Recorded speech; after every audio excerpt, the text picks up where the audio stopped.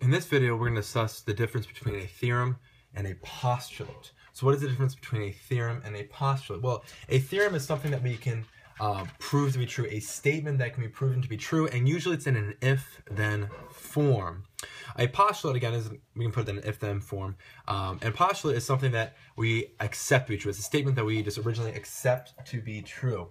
And so what's really the difference between them, okay, is not much, except that postulates are basically the building blocks of theorems. Now again, both these terms are something that people use to maybe, like, you can sound very smart by actually stating things like, oh, by this postulate or by this theorem, and it's used a lot when it's not really, something's not necessarily proven true or accepted to be true, etc.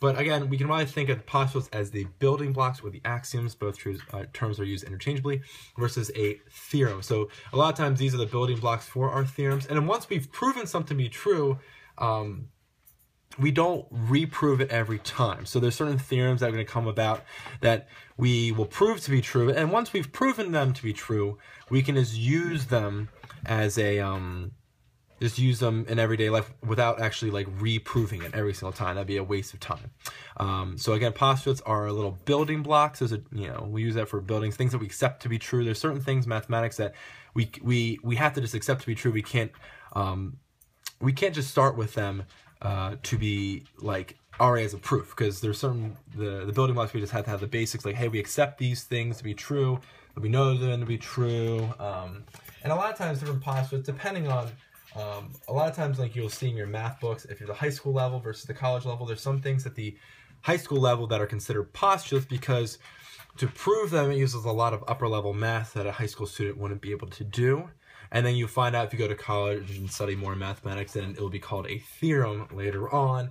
But that's just a nitpicky thing. So anyway, a lot of these are used in what we call an if-then form.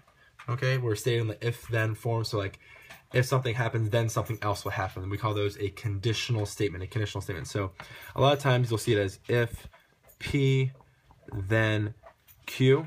Again, I like these lowercase. So if P, then Q. These are just our statement here. So if such and such happens, then so and so will happen. So for example, we can use a conditional statement that's a true statement, like if an angle is a right angle, okay, then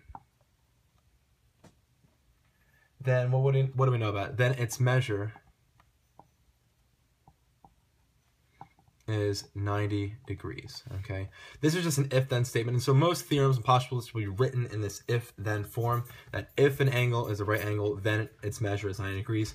I'm not saying that this is a theorem or a postulate. I'm just giving you the form of usually these are written. I hope this video was informative, and thank you for watching.